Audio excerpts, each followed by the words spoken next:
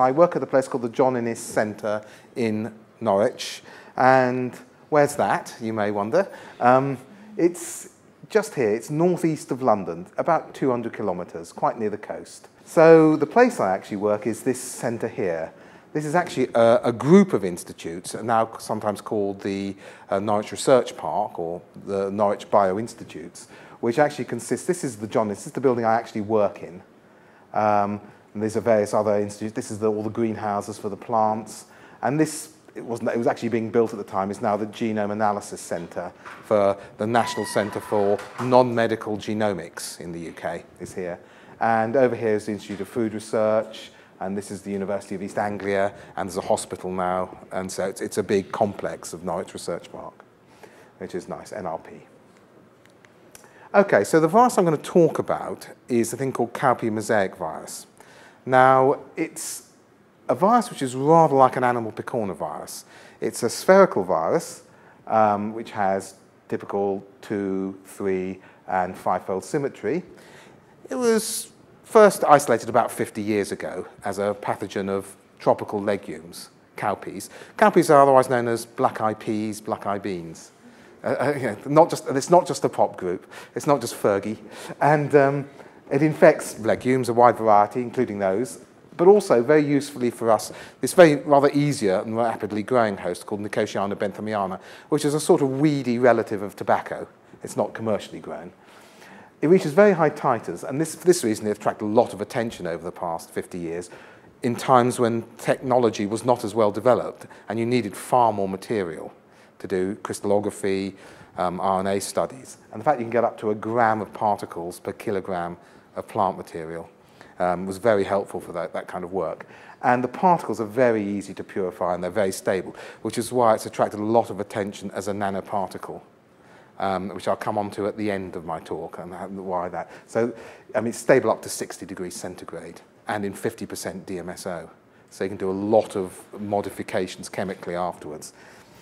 I don't think many animal viruses are quite that robust. Okay, so what does it really look like? This is an electron micrograph of the particles, purification you'll get from a plant. If you separate or centrifuge such a preparation on a gradient, you'll split it into 3 different bands called top, middle, and bottom, for obvious reasons. And in fact, what you'll find is that top bands just consist of empty protein shells, no nucleic acid. So you'll get natural empty capsids formed during infection. Usually no more than 10 to 15% of the preparation will be empty. And the middle and the bottom components contain either RNA2, a smaller RNA, or RNA1, which is the larger one. So these are the nuclear protein components. And RNA1 is about 3.5 kilobases long and encodes the coat proteins, and there are 2 types, large and small, although the large coat protein has 2 distinct domains. So actually it's rather like having 3 domains. And the N and the C terminal are like VP2 and VP3 of a picornavirus, and this is like a separate VP1. It's just actually that one of the proteolytic processing reactions of a picornavirus doesn't occur in these. And RNA1 is a bit bigger. It's about 6 kilobases and encodes all the machinery of that the virus makes to enable its RNA to replicate. So it would be like a P2 and P3 region of a picornavirus, and this would be like the P1 region. This thing called marked Pro is equivalent to 3C. It's called 24K protease in this case, and it's responsible for processing the polyproteins of both RNA1 and RNA2. So basically, this is like a P1 region with the coat proteins. Also, this pair of proteins up here involved in cell-to-cell movement through plasmidesmata. So these are the structural proteins. These are the catalytic proteins, as it were. And this actually RNA will amplify itself in individual plant cells, but it won't be able to spread because it makes no coat protein or none of the cell-to-cell spread protein. And you need both RNAs, or a mixture of these 2 particles, are required for an infection on plants. But you will get this replication on RNA1 on its own. And the expression of genes is by polyproteins and their subsequent processing by a protease.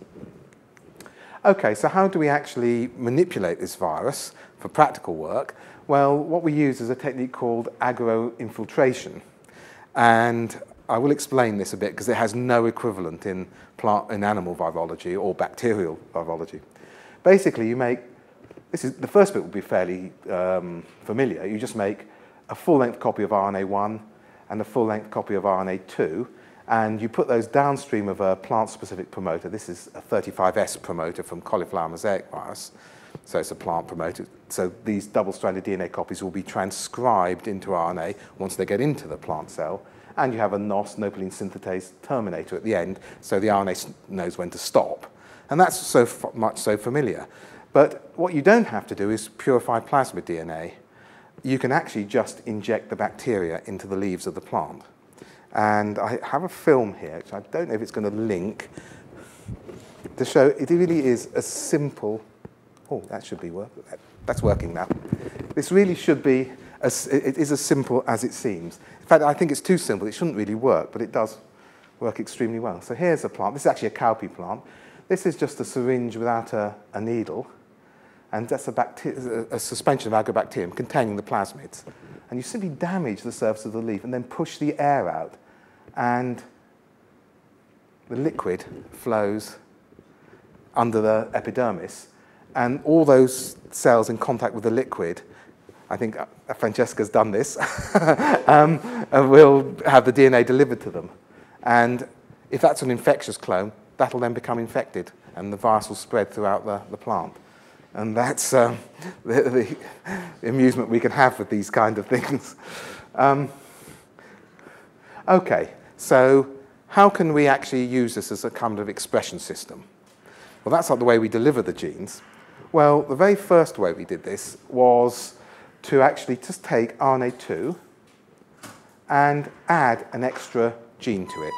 And as always with this kind of studies, you start with GFP, because if it doesn't work with GFP, it won't work with anything. And so we just added an extra gene to RNA2, made it a bit longer, and we released the GFP by including a 2A catalytic peptide, which gives co-translational processing at this site, cleavage site here. And you take this slightly larger RNA2, and co-inoculate with RNA1. And that's just wild-type RNA1 to provide the replication functions. And if you do that, what happens, and this is done about 12, 13 years ago, you'll find that you'll get this, here's this RNA2, there's RNA1 in there as well. This will replicate, and the GFP expression will spread throughout the plant. This will have been originally inoculated at one of the leaves down below. So you've got a fully infectious virus making GFP. Well, that's very nice, and this kind of technology is used actually widely to follow the spread of viruses around plants, how they move. Again, the equivalent to work done on other systems. Of course, you don't just want to express GFP, you have to want to check whether this kind of thing works with other things, so you replace the sequence of GFP with proteins of interest, and one of the first ones we used was these SIPs, small immune proteins, kindly donated by Oscar Baroni and Marco Bestagno as part of an EU project we had together in the mid-2000s. And as a result of that work, we showed that you could actually express these small immune proteins, make a sort of cowpea soup, so no purification of the SIPs, and feed those to piglets in collaboration with a group in Madrid, and showed that you could actually give passive immunization of piglets against challenge with transmissible gastroenteritis virus. So these proved that actually plant-expressed mini-antibodies, in this case, were fully active against a disease. And in a theory, could provide a way of immunizing animals with just a rather crude preparation. Around the same time, we did some work with hepatitis B core antigen and showed that you could get particles of hepatitis B. And that all looked very promising with these replicating vectors. But we quickly realized there was going to be a problem. And the disadvantages are there's a limit of about a kilobase, so about the size of a CYP gene, on the size of foreign gene you can insert to give a stable construct. If you try to put a bit more in, as soon as it started replicating, you started losing bits of it. You get deletions, and it became really rather unusable. And again, I'm sure that's familiar to people working with replicating animal virus vectors. the infections result in viruses which can spread to other plants, which is in some ways part of the attraction. You could actually, if you wanted more material, just take some sap and inoculate more plants. But it means it raises problems of biocontainment. These can actually spread to other plants and could spread in the environment if they got out.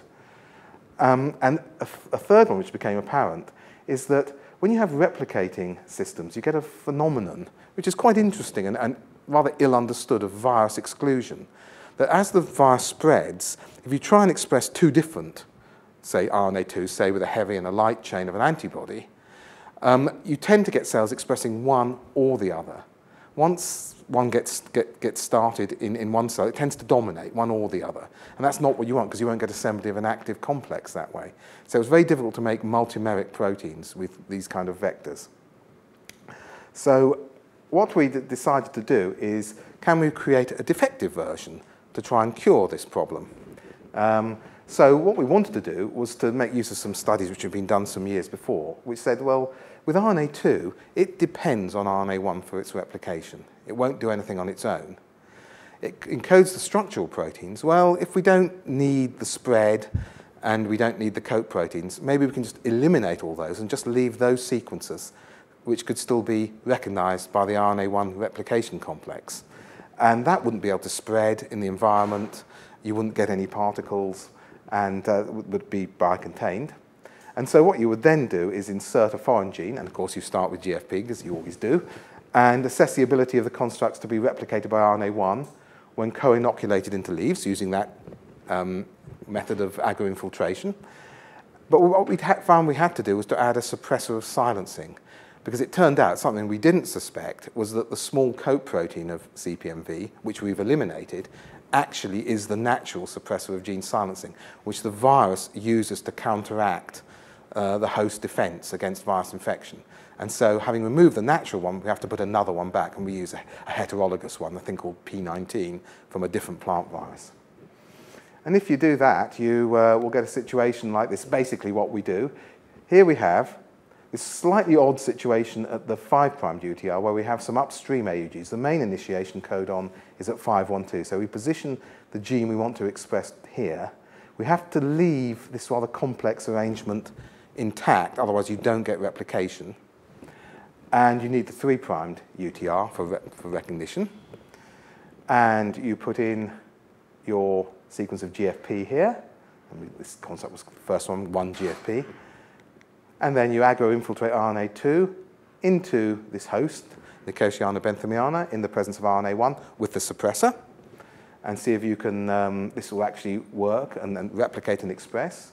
And lo and behold, what happens here is, this is a bit, if you just have the 1 GFP on its own, so no replication, no suppressor, this is where we've damaged the benthamiana leaves, and you can actually just about see the infiltrated area, a little bit of GFP expression. If you add the RNA1 for replication and the suppressor of gene silencing, do the same thing, you can see a big enhancement of expression. So we're very happy with that, and have gone ahead and used this system. And one of the first things, this is actually a different suppressor, have made hepatitis B core particles just by replacing GFP with a hepatitis B core antigen sequence, and you'll get these very nice looking hepatitis B core particles out of the plants in large amounts, and you can purify them to a degree. And of course, again, hepatitis B core antigens are quite easy to work with because they're very stable, but also they do have use, as ways of presenting antigens and epitopes. And in collaboration with a small biotech company, or actually getting larger biotech company in Canada called Medicargo, we showed actually that you could replicate 2 deleted versions of RNA2, because these won't move and segregate because they're deleted, and so you can do one expressing the heavy chain, one expressing the light chain, and actually you can express them together. I mean, it's not the nicest of gels, but you can get high levels of fully assembled, this is full-size IgGs. Quite nice, and you get levels up to 74 milligrams per kilogram of leaf tissue, which I thought was pretty respectable. That's when you retain the antibodies in the endoplasmic reticulum, so we were quite happy with that.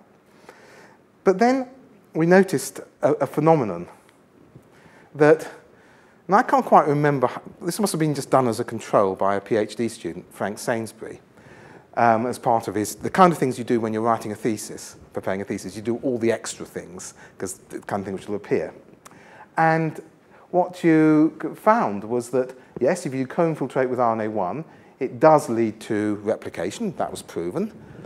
And you can see the negative strands. However, if you use a powerful suppressor of silencing, such as P19, actually having replication doesn't add that much. You've stabilized the RNA so much that just having linear synthesis off the template DNA, the RNA will last so long, you'll get high levels of production without the need for the replication. And so this is just without the RNA1. Again, you're getting these very high levels of synthesis of just the one GFP construct without replication, but with the suppressor in the inoculated area. And therefore, we thought, well, do we actually need to retain the ability of RNA2 to be replicated if it's not necessary?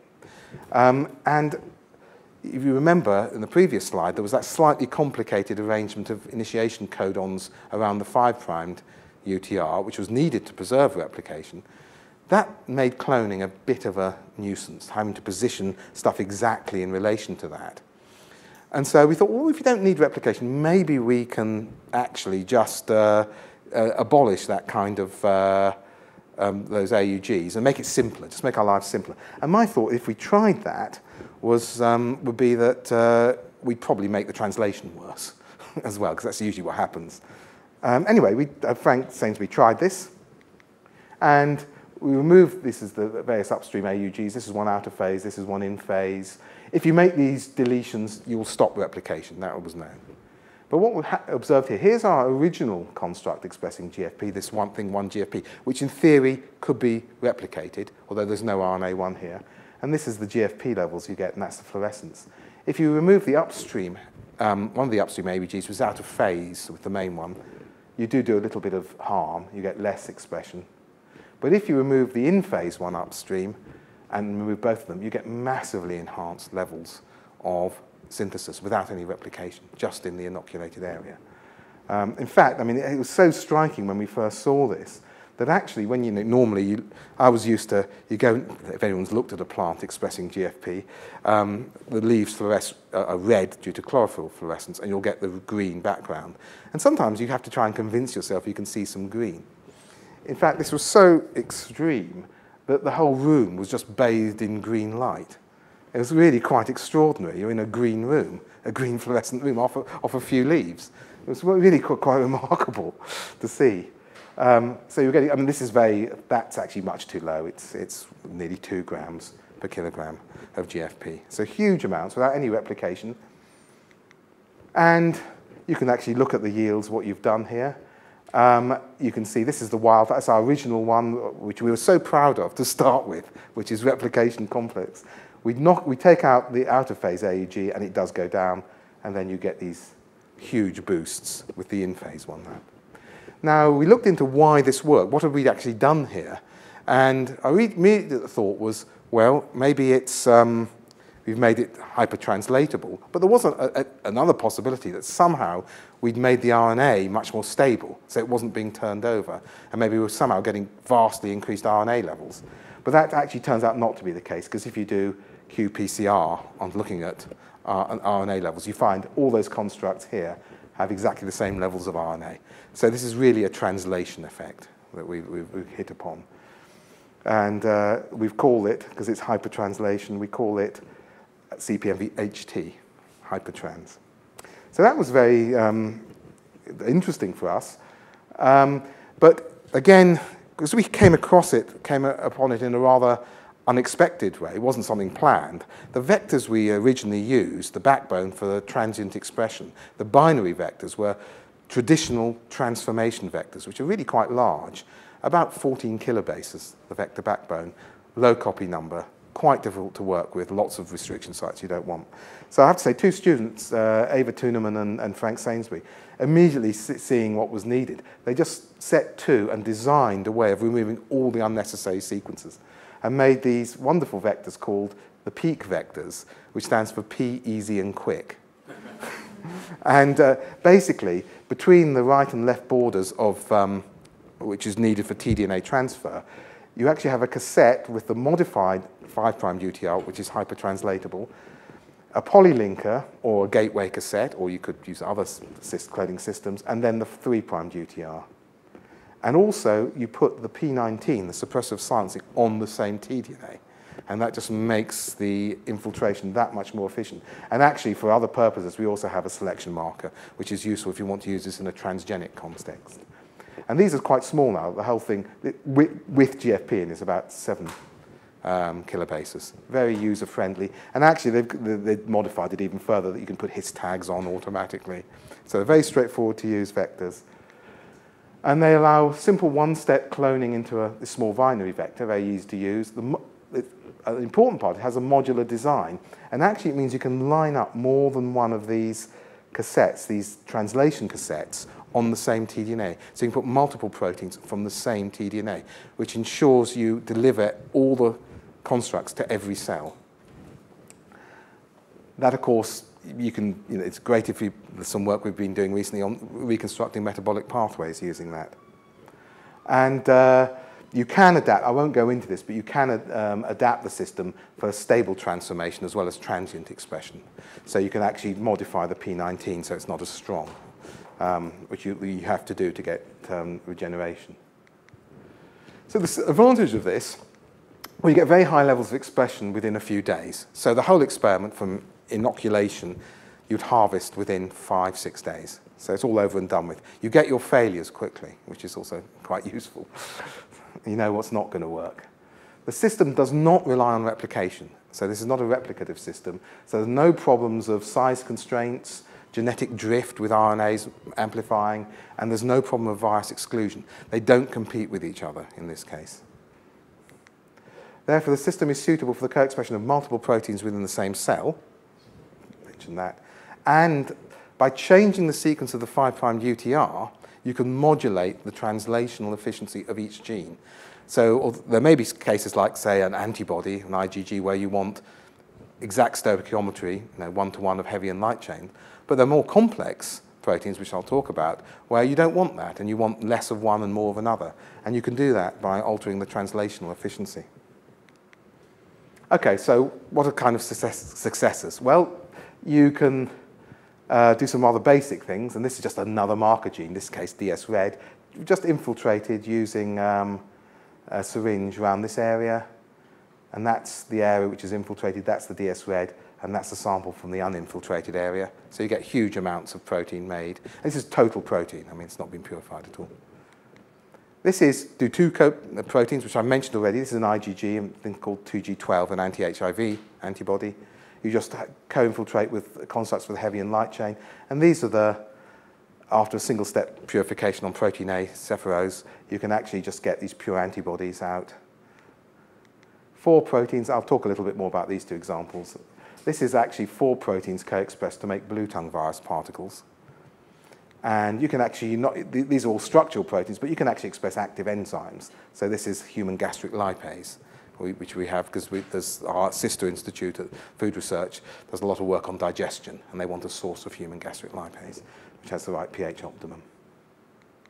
Okay, a little bit more about anti-HIV 2G12. Well, it's a human anti-HIV IgG, which has been touted as a way of preventing transmission of HIV, topical application. And people have worked out various inhibitory concentrations. This is for CHO, cell-produced material. People have produced this in transgenic tobacco. Actually, the inhibitory concentration is slightly lower. That's probably because there are more dimers there. And some work has also been done, although it hasn't been taken that far, in maize kernels. Because the idea is you could produce a lot of this material and then use it to prevent transmission. And this just shows it, well, it shows one of the gels I showed before. The expression of the IgG and the heavy and the light chains in various different conformations, whether retained in the ER or secreted. And basically, you can do binding, you can do look at glycosylation. Now, you'll get glycosylation if you secrete the protein. The glycosylation sites are the same, but you get the incorporation of somewhat different glycans. So you'll get fucose and xylose in the case of a plant. You'll get the high mannose forms if you retain in the endoplasmic reticulum. But, so there are some issues there, but not so much for topical application there. And here you can look at the IC50s of the CHO-produced stuff. And actually, for a lot of these, our plant-produced stuff, it's very similar. This one's a little bit higher, but we don't think that's actually of any great significance because it's still in the microgram range. So similar, these are fully active, fully neutralizing antibodies produced within a few days in infiltrated plants. Okay, so to get even more complicated, blue tongue virus. Now, this may be somewhat familiar because people working on rotavirus, because they're obviously in the same family.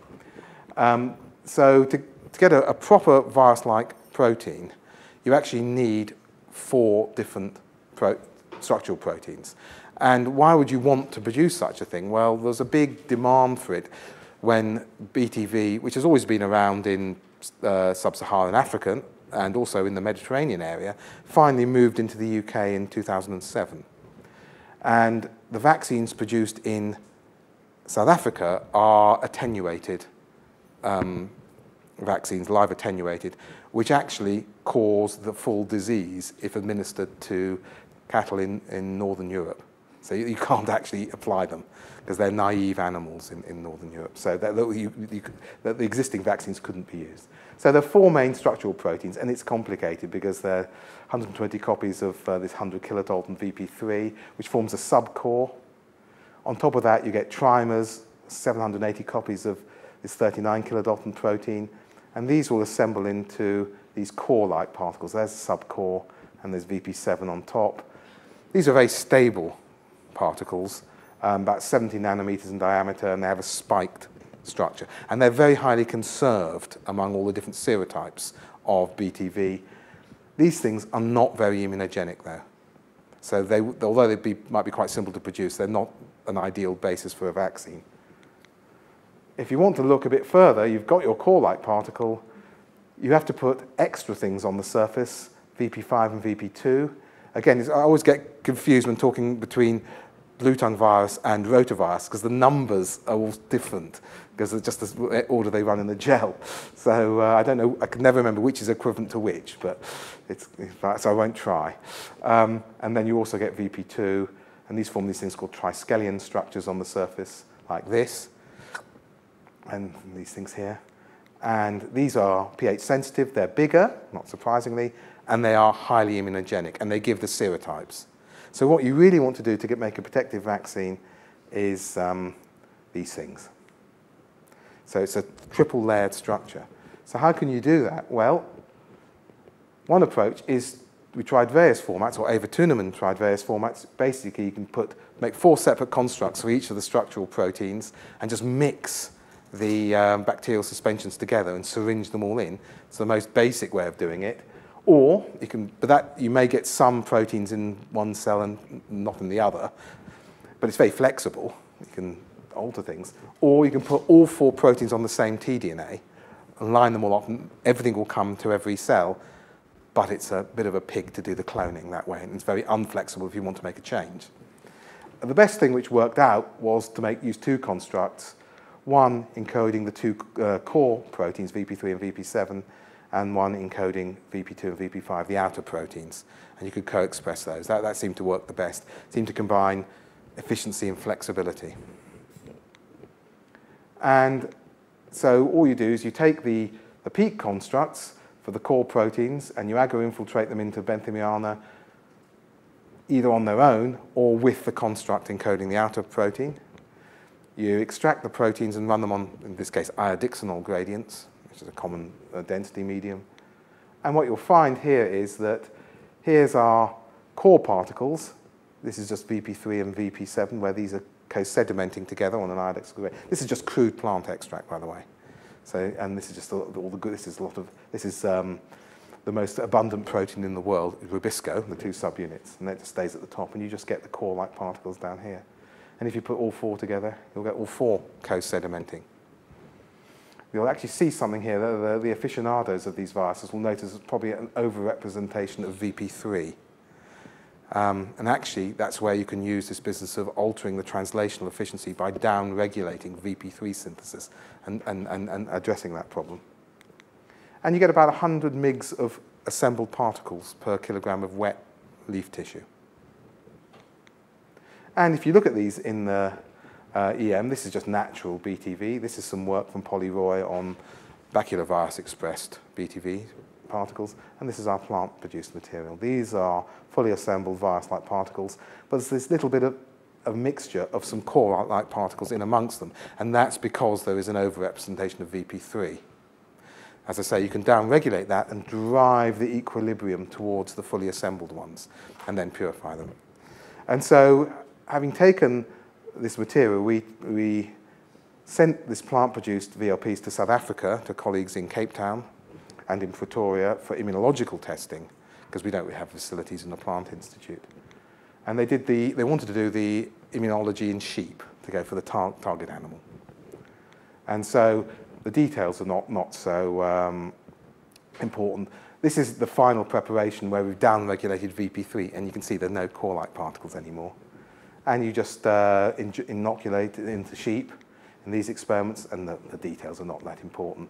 But basically what you can find is the sheep seroconvert to produce antibodies against the proteins you've injected, and you can see all 4 capsid proteins. And the transiently expressed BTV8s can be produced in large amounts and stimulate a positive immune response in sheep. Since that time, challenge experiments have been done, and the sheep are protected against challenge with BTV. So this is a true experimental vaccine in a target animal. So now we're looking at ways of scaling up the production for this. Okay, so can you do this? What happens with commercialization? Well, there's this company again called Medicago, who I mentioned with the early antibody work. They're based in Quebec City, and they started using our technology to produce hemagglutinin from influenza virus. And they've started with both seasonal flu and avian flu. And the first one they started was H5N1, which is the avian. And they actually received in November 2010 regulatory approval and phase 2 clinical testing of the avian flu. And that's quite a challenge if you're working with a plant-produced material, because there's no history. And so you have to go, the regulatory authorities, say, what's this? And what kind of questions do you ask? They'll invariably ask about viral contamination, as if it's from an animal cell. But of course, it's not really quite as relevant, because it'll only be a plant virus. But so that's quite a challenge. On the middle of last year, they got positive results from phase 2. And last year, they commenced commercial operations for large-scale production at their vaccine facility in North Carolina. And that's designed to turn out 10 million doses per month of HIV, which is still not enough, of course, for the demand for the HIV vaccine. But, it's a way, it's funded by DARPA, which is a sort of military funding. So it's badged as a sort of a response to some kind of outbreak. But if that's successful, we hope to be able to go even further and to see if that works. And this was all done using the technology under license. So you can commercialize. What I should say is that if you commercialize, let's go back a bit, you say, can you imagine people with syringes going around, No, you don't have to do that. As an alternative, you can actually take whole plants and put them in a soup of agrobacterium upside down and just reduce the pressure. And that effectively sucks the air out of the intercellular spaces and allows the liquid to go in. And then you can take the plants out again, and they're fine. They're a bit waterlogged at first, and they'll continue to grow. And so you can industrialize this process with tons. They now have, their facility has, banks of automatic trays of benthomiana, which is growing, and they get moved around until they eventually come to a door at the end where waiting for them is the vat of agrobacterium. They're then infiltrated and moved into the next stage, so it's all automated. So vacuum infiltration is the way to scale things up. So, okay, and we do it on a slightly smaller scale in just an ordinary vacuum desiccator. You can just do it in your lab as well. Okay, so what's the application to nanotechnology? I mentioned vaccines and antibodies. So nanotechnology, well, CPMV, here's our structure again with the 60 copies of the small and the large coat protein. the small coat proteins around the 5-fold axis. Basically, this is the asymmetric unit. Now, I mentioned that this is the large coat protein with 2 domains, both a beta barrel, and here's a small coat protein with a single domain. Now, this virus has been worked on as a nanoparticle for quite a few years, partly at the John Innes, but partly at the Scripps Research Institute in the US, because the particles are so stable. The crystallographic structure is known, and you can get such large amounts. There's been a lot of work about modifying the surface of the particles. So we've originally, I mean, years ago, 20 years ago now, I guess, we showed that you could actually genetically modify the outer surface by inserting small epitopes and grow the modified virus in plants. Because it's so stable in organic solvents and heat, you can chemically attach all sorts of moieties to the surface. Organometallic compounds, all sorts of things. So you can make electroactive nanoparticles with ferrocines around the outside. That's been done. You can incorporate the virus particles into permeable multi-layer arrays, and with the idea of getting biosensors. And it can serve as a template for mineralization and metallization. So you can coat the outer surface with metals, and you're basically using the viral particle as a template to get very precise sizes of nanoparticles, metallic nanoparticles, which are maybe conducting. And these are all sorts of applications, potentially in nanomaterials, nanoelectronics, and all these things, including biomedicine.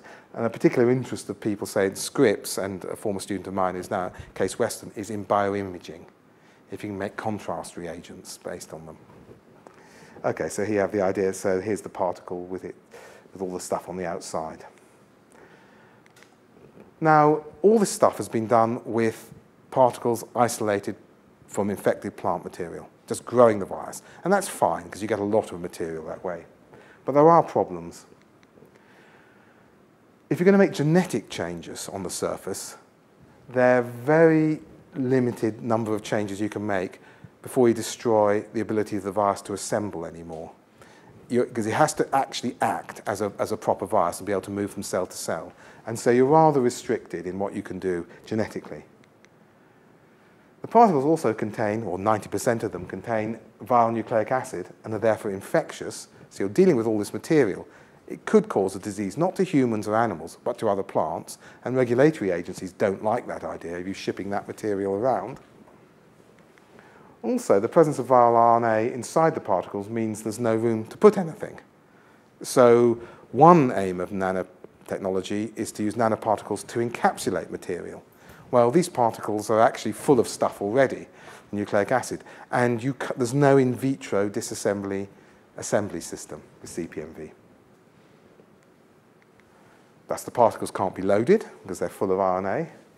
So how can you get around this? Well, the solution, we thought, was maybe we could use our CPMV-based HT expression system to get around this problem and make synthetic nanoparticles based on CPMV. So we could actually make use of all the knowledge of how you can modify the surface without having this problem of RNA. And so the advantage of these empty ones are, I call them EVLPs, because as you'll see, they are genuinely empty. They don't have host nucleic acid in them either. They are non-infectious, okay, so regulatory authorities have no comment on them in terms of disease. Then the fact that they're empty means you can potentially load them. They don't have to be functional in a biological sense. They don't have to move from cell to cell. They've got to assemble still, obviously, but you've got far more choice. They don't have to interact with the cells in the same way. So you can make more radical genetic changes, and therefore you open up the possibilities of new uses. So what do you do to do this? Well, to make these EVLPs, you need a source of the coat protein. Now, the immediate precursor, which would be equivalent of P1 of a picornavirus, is this thing called VP60, which is a fused copy of the large and the small coat protein. And you'll need to express that, but you also need to express the enzyme used to process it, because this thing on its own, if you express, is completely insoluble and makes nothing recognizable. You have to express the proteinase, which is equivalent to 3C, and that comes from RNA1. And you put them both in a cassette under the HT. We thought at first maybe we wouldn't need as much as this and wouldn't need the hypertranslational effect, but actually it turns out you're better off with it. And actually the best way of doing it is putting both these things on the same tDNA, Again, here's our P19 suppressor of silencing. The 2 cassettes are there. You infiltrate this into plants, and what you see is get processed coat proteins. Here, wild type particles. You see you get some natural empties in there, and empty virus-like particles look the same to the first look on a negative stained TEM image. However, that's not really quite good enough, so we wanted to look at a bit more detail, and so in collaboration with 2 colleagues at the University of Leeds in the north of England, did some cryo-electron microscopy, where you can take, this is just a wild-type virus, and actually just by freezing in here, you can actually see the 2 types of particles. So you can see the empty ones, the natural empty ones, here and here, and these are the ones which contain RNA, just by examining. And here you take our empty ones, and they all appear to be empty, which is good. But that's not really why you do cryo-EM. What you want to do is reconstruct the pictures. And so this is, if you do the reconstruction of the wild-type particles, you'll get the nice detailed shape of the outer part of the particle. And if you do a cross-section through it, you can see you get the protein shell, and the thing is full of material. Now that's RNA, but you can't resolve it in any detail at this resolution.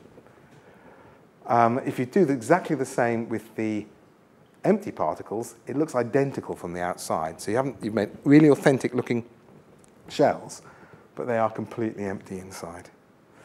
And so you can actually also see this thing is not an artifact, that little point there, that's a pore at the 5-fold axis, which gives you a potential way of loading these particles.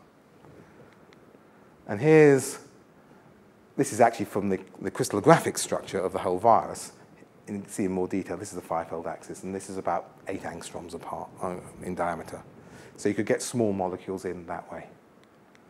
So to show you can actually do this, and this might be of some value, another student, Ala Al-Jabali, who's now moved to Oxford, basically took our empty particles, soaked them in cobalt chloride, so those ions are small enough to penetrate, and then washed them and treated them with sodium borohydride, which reduces the cobalt ions to metallic cobalt.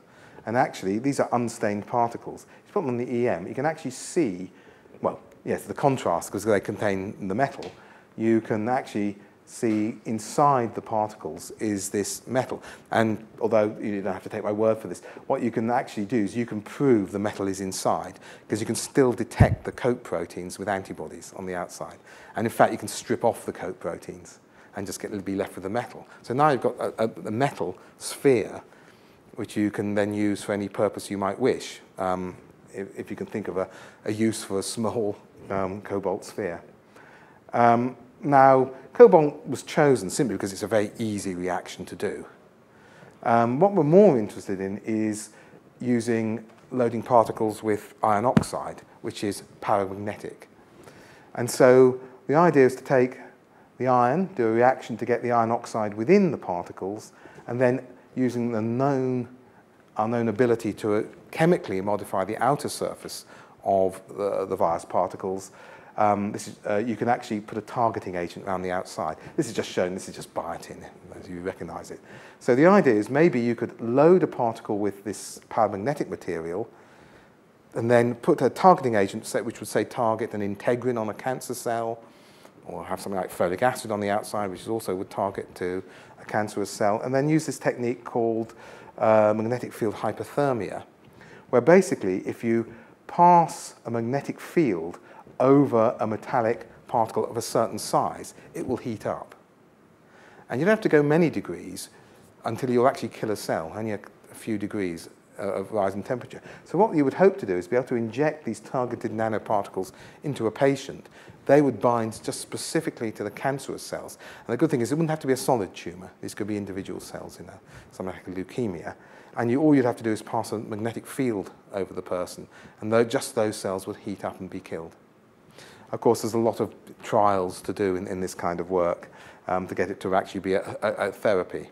But that's the kind of potential use of these loadable particles. And of course, other particles are used as well. It's not just CPMV. But these have the right size and the right properties. So I hope, just to wind up at this, And it's just to say that we've come a long way in a short time. And I'm thinking particularly of the work since we discovered this hypertranslation effect and went away from replicating viral vectors. And I had to look this up just recently, and this is actually, you've seen the gel already, I think, on the slide. This is actually the original page from a PhD student's notebook. This is Frank Sainsbury's notebook. And this was on the 16th of September 2007. So it's not very long ago. It's less than 5 years. And when I wanted to photograph this, I wasn't sure what he'd have written, because he was an Australian and he used rather colourful language. And I was a bit afraid there might be some positive but obscene comments that I wouldn't be able to, but simply, I think it's rather sweet. He actually said simply wow when he saw it, and it even gets me in there, and we estimate, and it says all this from a 5-day wait on a first go. So any PhD student who's having trouble and worrying how things might go and things are going slowly, suddenly things can go very quickly. So you get everything in 5 days. And so from the 16th of September 2007 to the 13th of September, four years later, this is the production facility of Medicago in North Carolina for turning out the influenza virus vaccines. So that was in only 4 years we went in that time. So things can go quickly. I think what I'd say is you could say it's an awful lot of luck actually finding the phenomenon. But the thing to do is, the bit of advice I would have is, if you think you've got something good, is to go with it and to follow it. And it just remains for me to thank all the people who've worked on the aspects I've really talked about in here. This is my group who were at a meeting in Porto last summer, sampling the local produce, as you would. And this is myself and Frank Sainsbury in the pilot production facility in Quebec City at Medicago a year or so ago. Okay, and it just remains for me to thank you very much, and I'll be happy to answer any questions. Oh, of course, we have funding from the John Innes, from the Research Council, and most recently from a Framework 7 program, La Prova, which has just ended. So thanks very much.